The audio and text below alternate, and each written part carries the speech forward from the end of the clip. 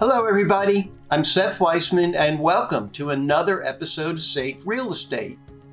Today I want to talk about how to prevent seller fraud, where a fraudster attempts to sell land or a vacant home or other property that they do not own.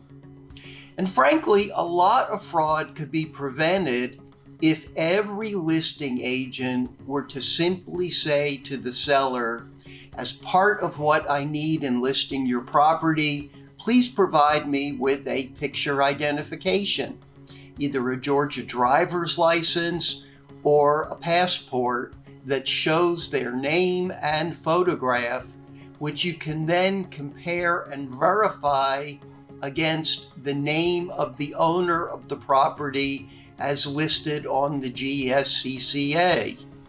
And we are seeing more and more situations where the bad guys are attempting to sell property that they do not own.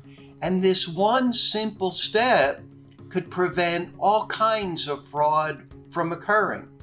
And we just had a situation where a very good listing agent was working with the seller, selling land, didn't ask for this information, eventually got the land under contract, and as part of the closing process, what we were told was the seller is unavailable and they're going to be selling the property based on a power of attorney.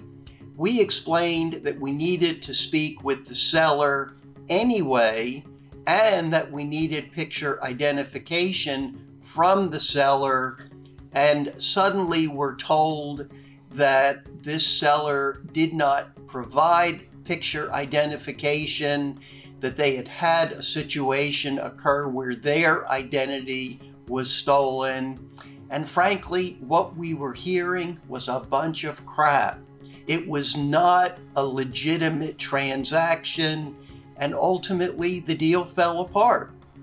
This agent had spent dozens of hours attempting to sell the property, did a lot of work, and it all came to naught.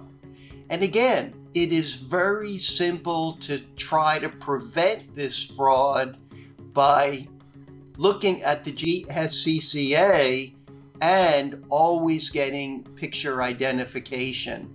If the person indicates that they're operating or selling based on a power of attorney, say to them, the closing attorneys will need to be speaking to the ultimate owner, and they are going to need picture identification from the ultimate owner.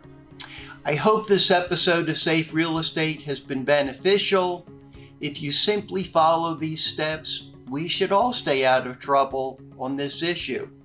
Great to see everyone. Please continue to tune in. Bye now.